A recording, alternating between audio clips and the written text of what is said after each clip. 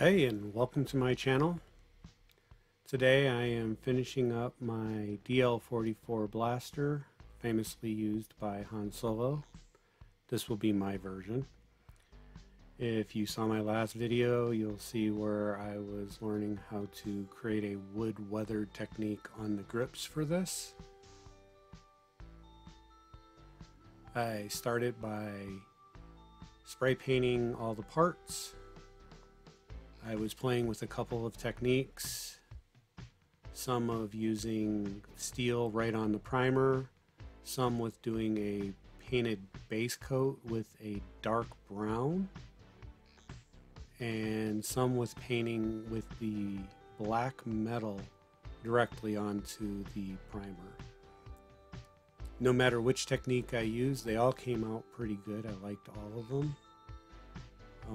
It doesn't show well on camera, but you can tell the difference between each one. It comes down to preference of what you like. I liked all of them. If I was to do it again, I probably would paint everything in steel first and then paint with the black over it.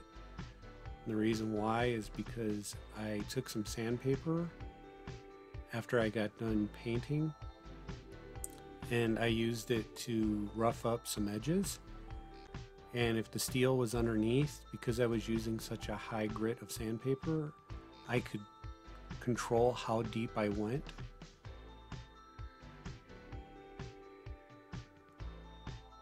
But some of the parts also shouldn't be steel or black, so I went to the hobby store and I got this dry gold color here for hand painting. I had already pre-painted with gold, but the gold that I had wasn't really looking good on the parts. It looked kind of, I don't know, I don't want to say worn because worn would be a good word, but it didn't look good.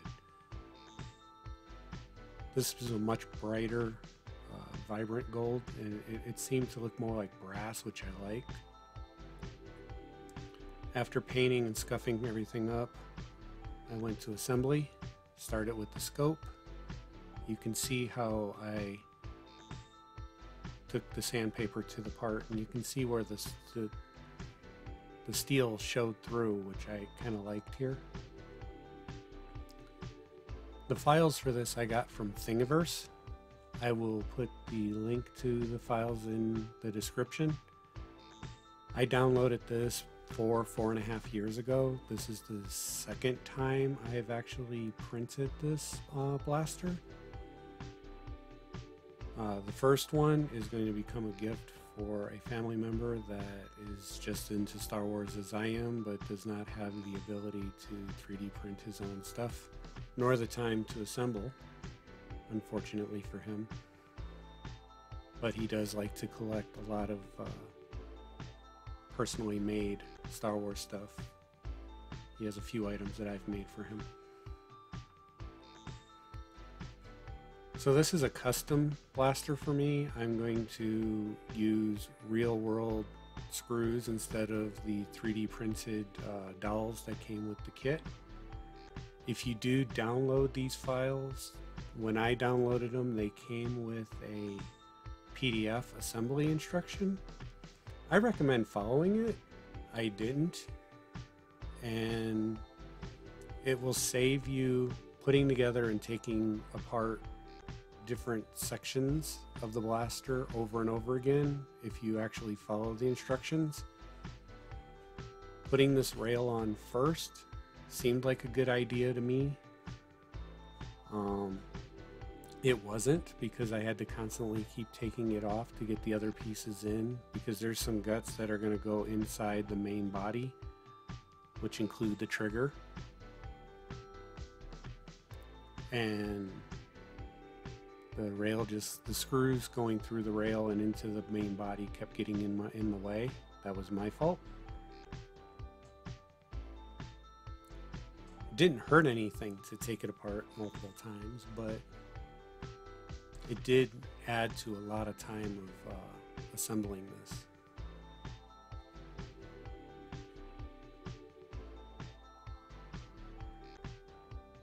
Here I just kind of heat sank a nut into the rail so that the thumb screw can fit. The screws are M3s, and they are heated up and then pressed into the thumb screws. It works well for me to do it this way. It's not necessarily the brightest way to do it.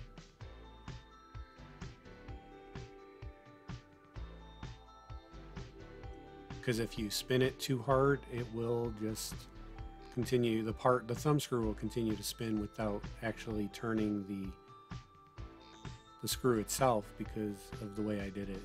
There's not a real good friction fit the way I did it, but I'm not tightening them too much. For the spring, I didn't look to see which one he recommended. This came from a kit that I got from a local Harbor Freight. It's about the right length, I think, but the ends are too small to fit over the trigger. So rather than try to get the end to fit over the trigger, I decided to drill a hole in it and put a screw through, and then just have the spring hold on to the screw. It worked pretty decently, and I would recommend, if you're doing this and you have the same spring I do, if it fits in between the two sections that hold the trigger, to do it this way, because it makes it easier if you need to make changes in the future.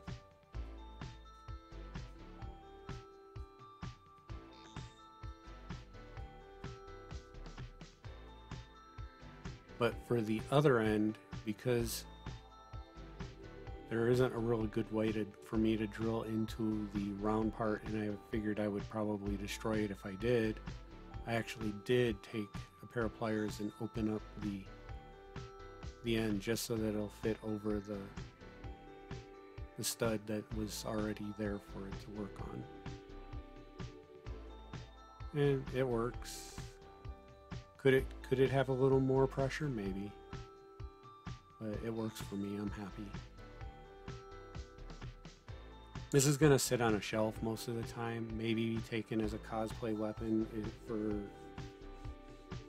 Comic-Cons. I'm not sure yet if I'm going to take it to Comic-Con this summer or not.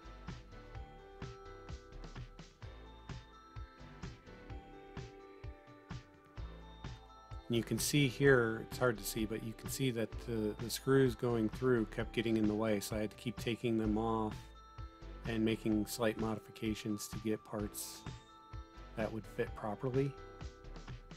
One of the problems I had was I had 3 different length screws, and I kept putting the wrong length in the hole that I needed, so I would have one that was too long and it would get in the way, so I have to take 2, if not all 3 of the thumb screws off and adjust. Here the bottom plate is, I don't remember if there was a screw in the print or not, but I decided to take an M6 button head screw. These happen to already be black anodized, so they actually black oxide because they're steel, not anodized. That would be aluminum. And I opened up the hole so that it would fit.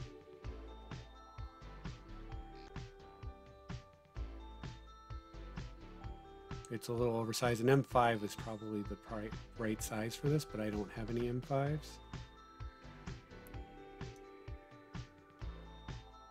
So what I decided to do is just take the screw, try to get it on, but I can't without, and I don't have a drill bit with me right that size, so I'm going to just heat the screw up just enough so that when I thread it through, it'll melt the plastic and create the hole size I need. You have to be very careful here, because if you overheat, you can melt the plastic way more than you need, and you can see that the little plate doesn't have a lot of material on the one edge.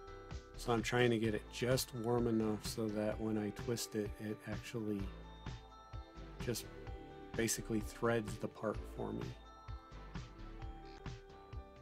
And then it does the same thing into the main body.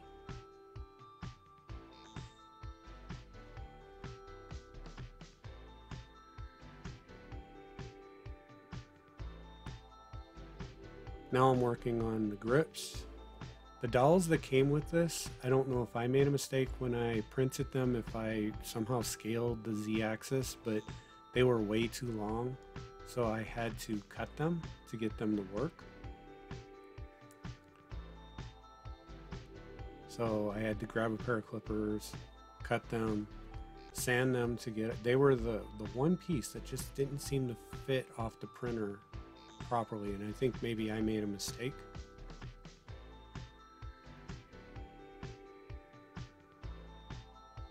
But my printer was already going on something else, so I didn't want to spend the time to actually go and try to print 2 new little dowels on my printer and waste 20 minutes waiting.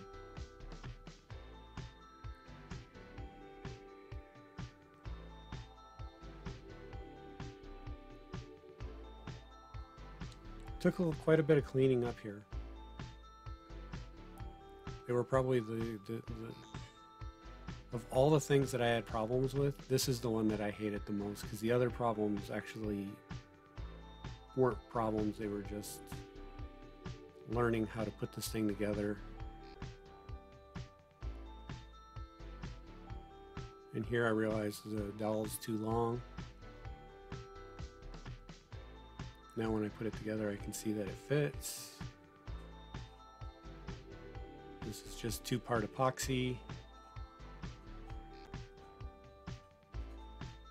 I don't think it matters what brand you use whatever you're happy with. I mean, a lot of people like to use some type of CA or super glue. I don't have any.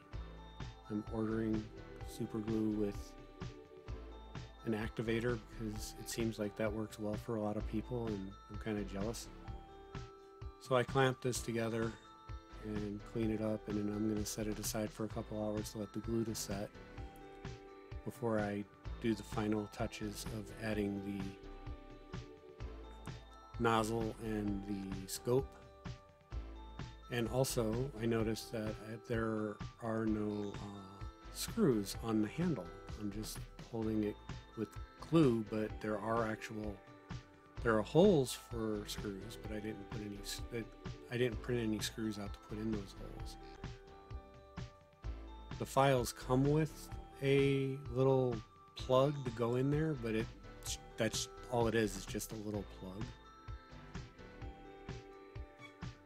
And I wasn't really happy with it for what I wanted. I wanted a screw look. So here I'm just cleaning the paint off of the scope so that I can get it to actually adhere to the bracket. You got to be slow with the sanding because you can actually melt this really easily.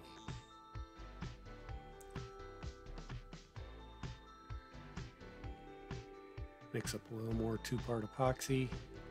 I try to only mix up what I need at a time.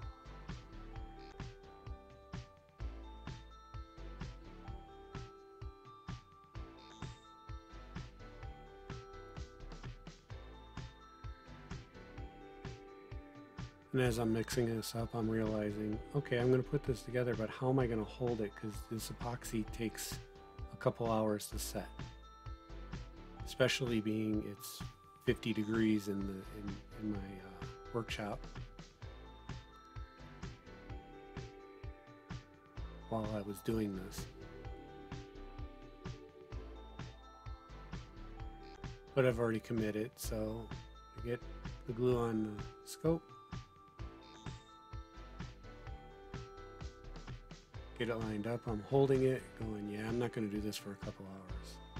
So I think a quick solution, and I use my rotary tool to hold it in place, get everything glued up. Now the last thing to do is to make my screws for the handle grips. So to make the screws, I'm using 2-part epoxy, or 2-part epoxy clay. This is from a company called Epoxy Sculpt.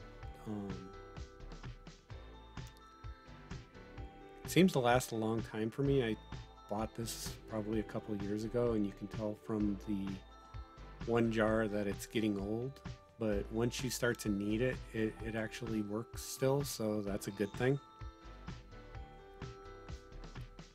Stuff is a little expensive to have it go bad on you too quickly, so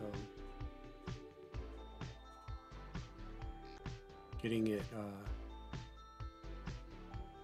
kneaded here, and so I push a little into the hole.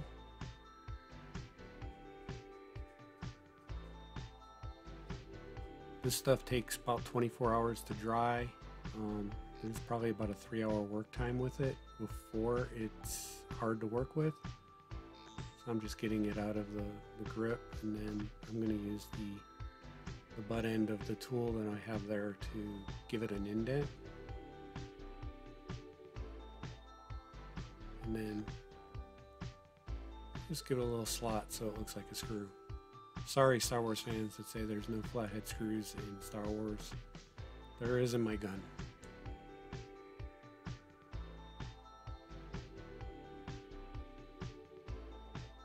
And then I'm going to do the same thing to the other side.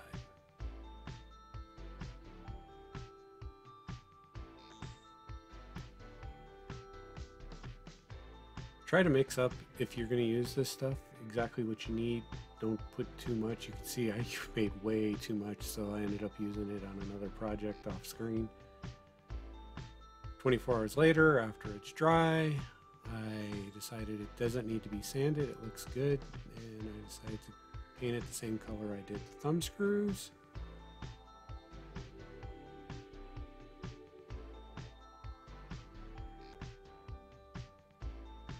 And this is going to do it for the gun. I mean, there's nothing left for me to do except find some glass to fit in the scope, but it's not necessary for it to sit on a shelf and be called done for me. All the movable parts move. I can take it apart with screws. There's only a few places where it's glued together. I'm very happy. I hope you like what you see, and if you want to see more stuff like this, please like and subscribe. Thanks for watching.